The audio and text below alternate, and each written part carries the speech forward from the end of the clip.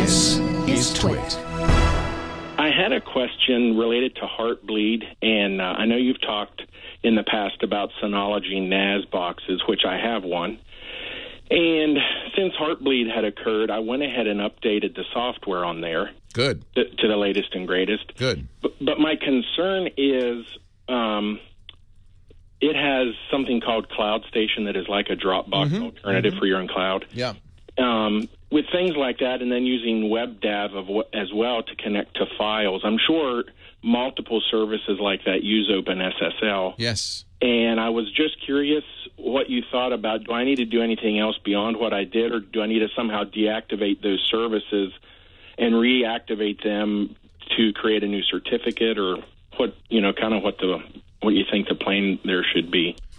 So, yes, Heartbleed did bite Synology NASs. So that's a really important point. A lot of times the reporting on Heartbleed, which was this security flaw that allowed a bad guy, and has allowed bad guys for 2 years, to ping web servers and say, hey, give me 64K of your memory. Give me 64K of your best memory. And the server goes, yep, here you go. And inside there could be passwords, logins, all sorts of stuff. This is a pretty serious bug. And in fact, apparently the OpenVPN package on the Synology does use that OpenSSL library. They are trying to patch it. In fact, on the I'm looking at the Synology forums, and they do have, in fact, some patch information. But so DSM, which is that software, uses OpenSSL, and it uses a vulnerable version. Do you have, I don't know if you need a new certificate. That's an interesting question. I wonder who provides a certificate. You didn't go out and get a certificate, right? So I did not. I'm assuming that it was just part of... I think it's just a Synology certificate, yeah, I think so too. So I presume when they do an update that is one of the things that will update. Okay.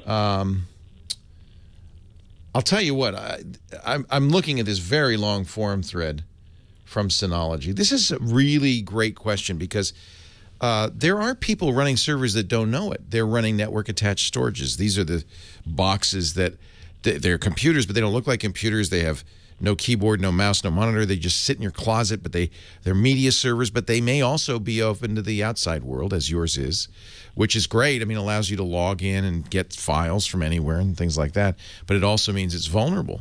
If it is public-facing, it's vulnerable. Apparently, many routers are also vulnerable. So this is kind of a problem. Yeah. In fact, I have the router that I use is pfSense, which you can just put on any hardware, install it, and I went through that whole process. Did they update it? They did. I upgraded the software, and then just to be safe for the OpenVPN connection, I went ahead and just deleted the certificates in there and recreated all of that from scratch. But see, this is the kind of thing that most users are going, what? Do I have to do what? I mean, and almost everybody now has a router. A lot of people have NAS, and it's not just Synology. All the NAS hardware platforms you should check.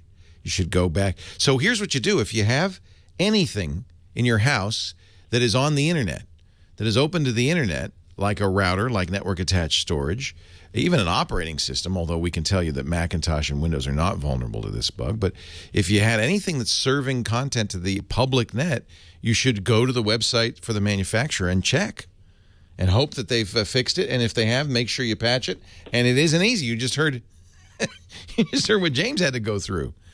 You had to get new certificate. I mean, this is crazy stuff for a router.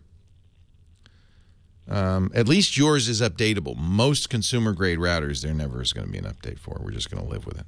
Yeah.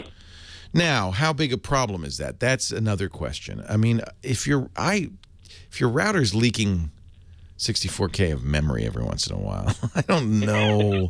I don't know exactly what anybody's going to get from that. Yeah, I mean, in reality, I'm nobody in terms of somebody trying to.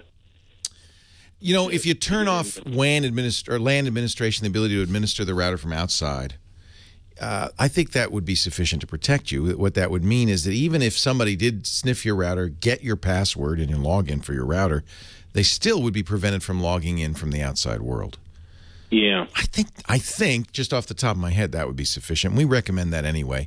And there's very few people need to administer their router from the outside world, from down the street or from across the country. Why would you do that? You do that from inside the house. So as long as you say nobody outside the house has access to you, I think you're probably all right. Okay. But I'm fascinated by the fact that you had to worry about Heartbleed.